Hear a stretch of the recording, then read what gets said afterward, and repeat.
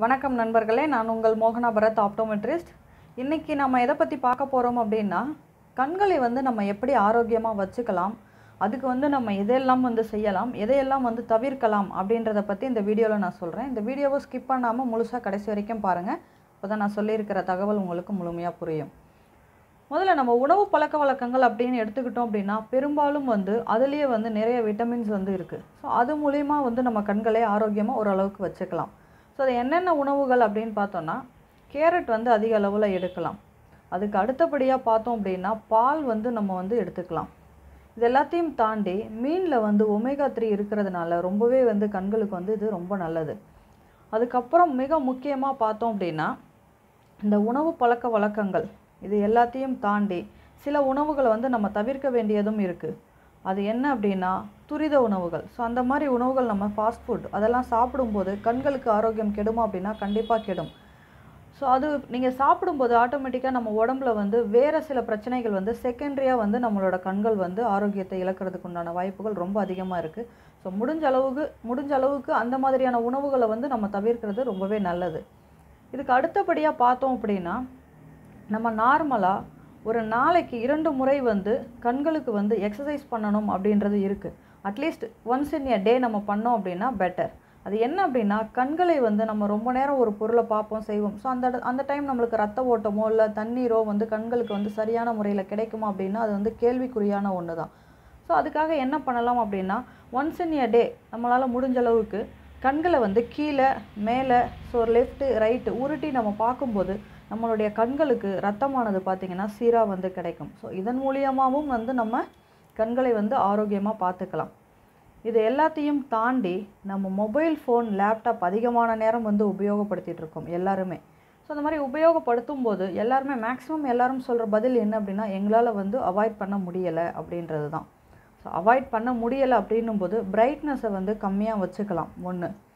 அடுத்து முக்கியமான ஒன்று ஃபாலோ பண்ணோம் அப்படின்னா பெட்டராக இருக்கும். என்ன அப்படின்னா, ஆன்டி கிளர் கிளாஸஸ் யூஸ் பண்ணலாம். நீங்கள் நார்மலாக ஆப்டிக்கல்ஸ்லேயோ இல்லை ஐ ஹாஸ்பிட்டல்லையோ கேட்டிங்கனாலே கிடைக்கும். ஆன்டி ரிஃப்ளெக்டிவ் கோட்டிங் கிளாஸஸ்ன்னு சொல்லுவாங்க, ஏஆர்சி அப்படின்னு. ஸோ அந்த கிளாஸஸ் நீங்கள் யூஸ் பண்ணும்போது உங்களுக்கு என்ன ஆகும் அப்படின்னா, ஸ்க்ரீனில் இருந்து வர அன்வான்ட் ரேசஸை மேக்ஸிமம் பிளாக் பண்ணி கொடுக்கும். ஒரு விஷயம் நம்ம நல்லா தெரிஞ்சுக்கணும், எதுவுமே 100% ப்ரொடெக்ட் பண்ணாது. மேக்ஸிமம் பார்த்திங்கன்னா 90% உங்களுக்கு பாதுகாப்பாக இருக்கும் இந்த கிளாஸஸ் யூஸ் பண்ணும்போது. சிலர் கேட்கலாம், நான் சிஸ்டம் ஒர்க் கிடையாது, நான் வெளியில் தான் அதிகப்படியான நேரம் இருக்கிற மாதிரி இருக்குது. ஸோ அதுக்கு ஏதாவது நான் பாதுகாப்பாக கண்ணாடிகள் இருக்கா அப்படின்னா அதுக்கும் இருக்குது.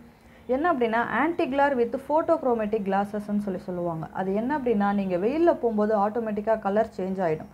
ஸோ அந்த மாதிரி சேஞ்ச் ஆகும்போது உங்களுக்கு அல்ட்ரா வயலட்லேருந்து ரொம்பவே ப்ரொடெக்ட் பண்ணும் அந்த கிளாஸஸ். ஸோ இது மாதிரிலாம் நம்ம போடும்போது நம்மளுக்கு ஓரளவுக்கு நம்மளுடைய கண்களை ஆரோக்கியமாக வச்சுக்கிறதுக்கு உண்டான வழிகள் இதெல்லாமே. இதுக்கு அடுத்தபடியாக பார்த்தோம் அப்படின்னா, கண்டிப்பாக ஆண்களுக்கு மதுப்பழக்கம் புகைப்பழக்கம் இருந்துச்சு அப்படின்னா அதை கண்டிப்பாக தவிர்க்கலாம். இல்லை தவிர்க்க முடியலை அப்படின்னா முடிஞ்ச அளவுக்கு கம்மி பண்ணிக்கலாம். ஏன் அப்படின்னா, இது கண்களை ரொம்பவே பாதிக்கும். இந்த பழக்கம் இருந்துச்சு அப்படின்னா இது கண்களுடைய பார்வையை ரொம்ப பாதிக்குது.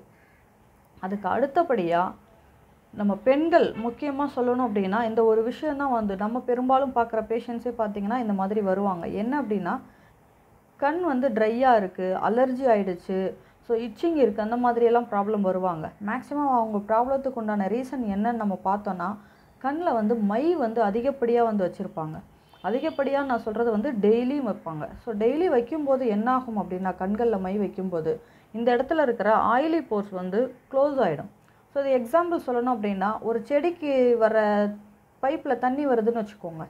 அந்த பைப்பை நம்ம அந்த மை மாதிரி ஒரு பொருளை வச்சு அடைச்சிட்டோம் அப்படின்னா அந்த செடிக்கு தண்ணி கிடைக்காம அது எப்படி வாடிடுமோ அது மாதிரி தான் நம்ம கண்களும்.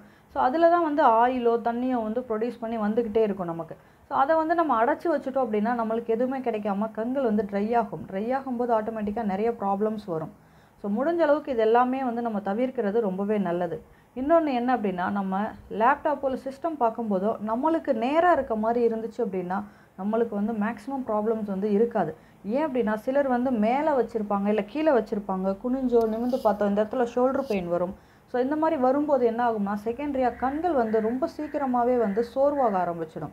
ஸோ இதெல்லாமே பண்ணலாம். நீங்கள் அதிகப்படியான நேரம் ஸ்க்ரீனில் இருக்கிறீங்க அப்படின்னா ஒரு 20 நிமிஷத்துக்கு ஒரு தடவை 20 செகண்ட்ஸ் வந்து உங்கள் கண்களை வந்து நல்லா சிமிட்டலாம். கண்களை இப்படி சிமிட்டினீங்க அப்படின்னா ரொம்பவே வந்து கண்கள் வந்து ஓய்வெடுத்த மாதிரி இருக்கும். முடிஞ்ச அளவுக்கு இதை ஃபாலோ பண்ணுங்கள். இதுவே வந்து நம்மளுக்கு ஓரளவுக்கு கண்கள் வந்து ஆரோக்கியமாக இருக்கிறதுக்கு உண்டான வழிகளாக இருக்கும். இந்த வீடியோ உங்களுக்கு பயனுள்ளதாக இருந்துச்சு அப்படின்னா உங்கள் ஃப்ரெண்ட்ஸ்க்கு ஷேர் பண்ணுங்கள், லைக் பண்ணுங்கள். மறக்காமல் நம்ம சேனலுக்கு சப்ஸ்கிரைப் பண்ணுங்கள். கூடவே பக்கத்தில் இருக்கிற பெல் ஐக்கானை ப்ரெஸ் பண்ணிக்கோங்க. அப்போ தான் நான் கொடுக்குற தகவல் உங்களை வந்து உடனடியாக சேரும். நன்றி.